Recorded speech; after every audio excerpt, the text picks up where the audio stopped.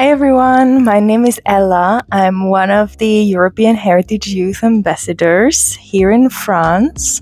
And today, as part of the European Heritage Days, I want to take you to Saint-Denis here near Paris to learn a little bit more about chalcography.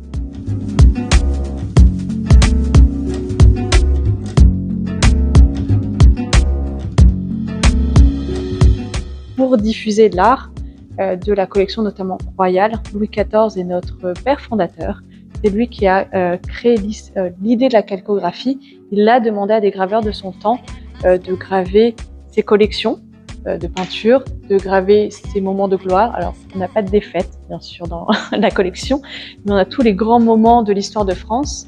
Et tout ça servait à promouvoir le régime royal français et était échangé avec les différentes bibliothèques ou cours européennes.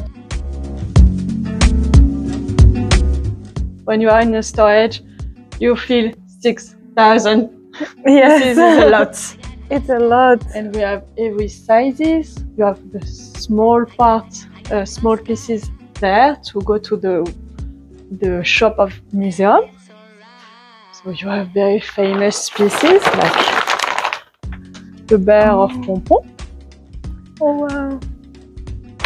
But you have also really huge pieces like Hammurabi Code, size 1.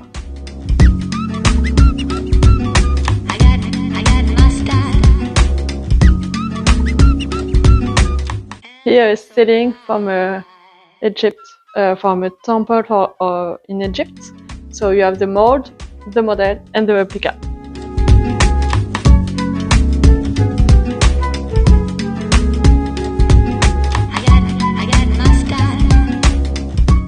Le tableau existe et on l'a fait graver, donc c'est le Louvre qui se porte acquéreur. Pourquoi? Pour justement diffuser sa collection, ça permettait de faire des échanges avec les différentes institutions et de pouvoir les vendre aux particuliers. La photo n'existe pas.